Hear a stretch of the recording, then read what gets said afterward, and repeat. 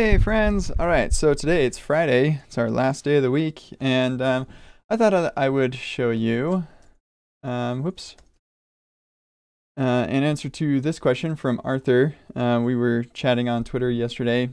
He was specifically asking or referencing a lesson from my Simplify React Applications with React Hooks. Right here, deeply compare inputs in a custom React hook for useEffect. And so my solution was a little bit complicated, and we've come up with a better solution, and I'm going to be re-recording the video with the simpler solution. And it pretty much amounts to just this. You have this use deep compare effect. You have a callback, and then use deep compare memoize, which basically just says if the value is not equal, then we'll change what the value is, and then you can use that as your input. So it works really well. But Arthur was saying like it feels like this should be something that's built in. So why is it not? And I was suggesting that most of the time you shouldn't need to do a deep comparison in your useEffect. Most of the time you should be just fine with the regular useEffect. So if that's not making much sense to you, then just give me a second. Oh, whoops, I need to fork this. This is my default. It has everything that I like all set up in Code Sandbox, but let's get rid of this. We'll import React from React. Let me bump this up a little bit. Get rid of this, and we'll say hi. And that, there we go. And then let me switch into, sometimes the, Command Shift P does not work well, but let's go in Zen mode. And here we are, happily in Zen mode. And so in his example, he says, hey, let's say that I have a form that has this initial state. So we're going to have our initial state here. And then we're going to render our form for us. Well, let's just do a div here and a pre that has JSON stringify state null2 pre, and then we'll have our state and dispatch equals react.useReducer with that initial state, or actually we need our reducer in our initial state. Make a function reducer that takes our state and our action and then returns whatever. We'll just say our state right now. Doesn't really do anything. So for those of you new to React hooks, this is not the video to start. I mean, you can, I guess, but I recommend you go to reactjs.org/hooks. That will take you to the intro, and you can learn all about it. Definitely watch this video. And then, oh my goodness, what just happened? I just hid my stuff. Let's get that back. Yeah, so I definitely recommend watching this. And once you've gotten your load out of that, then you can go to kcd.im/hooks and suspense, and then kcd.im refactor React. And you can enjoy a bunch of lessons on hooks. I am not going to describe what hooks do in this live stream. Okay, so yeah, we've got our state. We have our initial state. So if we look at our state, it's all rendered out there. You know, it's all just null. So the question was specifically, what if I wanted to validate the email, credit card, and address using external services? So we're going to say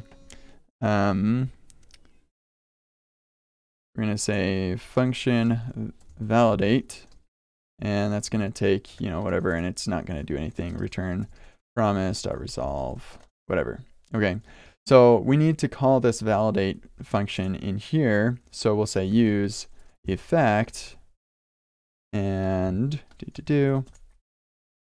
and here we'll have some state. Const is valid and set is valid.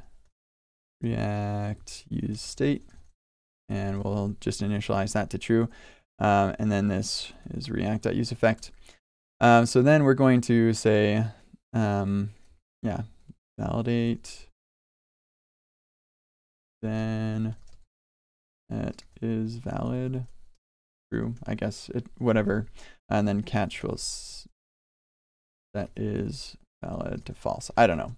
However you want to do that magic.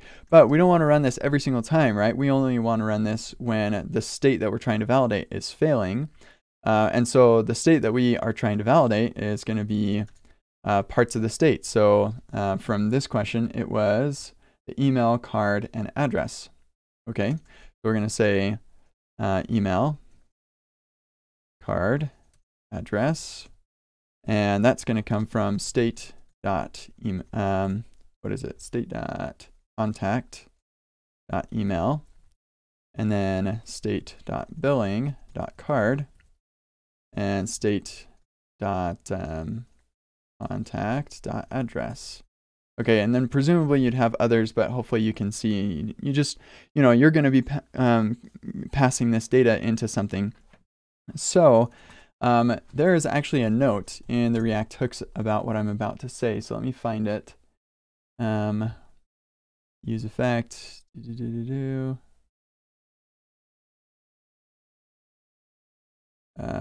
Advanced enough compiler. There we go. A sufficiently advanced compiler could create this automatically. So that's what, when it's talking about useEffect's dependencies, this is basically, it doesn't call your callback until one of the dependencies changes. And if you don't provide any dependencies, it'll call it every time. If you provide an empty array of dependencies, it'll only call it once, because then it's impossible for them to change. So what this note is saying is that a sufficiently advanced compiler could look at this code statically, determine that, oh, you're using props.source, so I'm going to make that a dependency. So maybe one day we write a really cool Babel plugin or something that automatically generates that dependencies list for us, so we don't have to maintain it ourselves. So what would that sufficient enough compiler do for us? Let's get rid of that. Well, that compiler would look at this and say, oh, you're using that, so let me stick that into my array. And then you're using this, we'll stick this into my array. And this, we'll stick that into my array. Ta-da! And now it only is validating when one of those things changes. And so it really kind of depends. If you want to not validate them all at once, you just want to validate one at a time, then what I would recommend is you'd say a function use validate and the value and a validator or something like that, and then you'd have a useEffect, and the validator just checks the value. The react.useEffect, your dependency list would simply be the value, and then you'd have a validator for that value, and so on and so forth. Maybe there'd be, there would be like your return is valid, and then you'd have a const is valid. Well, just this thing. And actually, maybe it would need to be a so then you'd say then set is valid. All the same stuff that we had before. So you would set whether or not it's valid based off of this validator. So there are a lot of ways to do this. You don't have to, like my end all point of this is you don't have to have a custom built-in hook that is like useEffect, but would allow you to just pass a whole object here and say, anytime any of this state changes, then I want you to run this useEffect. That would probably not be what you want, because here actually all we want is when the contact billing, or sorry, the email, card, or address change, not when everything else changes. So there, it's pretty nuanced, but I think that the solution is pretty, it is a little complicated, but I'm literally probably going to write a module for this today. Then you'll just import the module. It's just a couple lines of code too, so may not even use the module.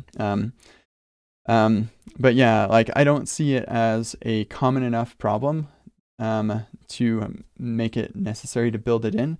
And even if it were, the workaround is pretty straightforward anyway. So anyway, let me just check out any questions that people might have. Yeah, no questions. So hopefully that was helpful and interesting. Yeah, I am pretty excited about hooks. I think they're great. And it does take a little bit of a change in your mindset of how things are supposed to, how things work. But boy, do they compose like so well. So yeah, enjoy that composition. I will, I will see you all next week. I hope you have a nice weekend. Goodbye.